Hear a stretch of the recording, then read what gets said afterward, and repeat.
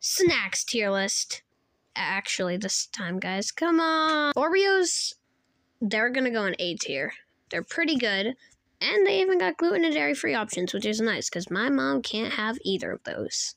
Goldfish, they're also gonna go in A tier. They're pretty good.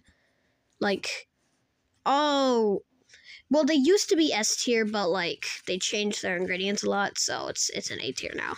Doritos are gonna go, this may tick off a lot of people, but B tier compared to the others. Actually, I can't really decide. It's either B tier or A tier, but we'll just put them in B tier for now. Let's just say it's in between B and A tier, okay? And last is Cheez-Its. I'm putting those in S tier because I love Cheez-Its. Snacks. Wait,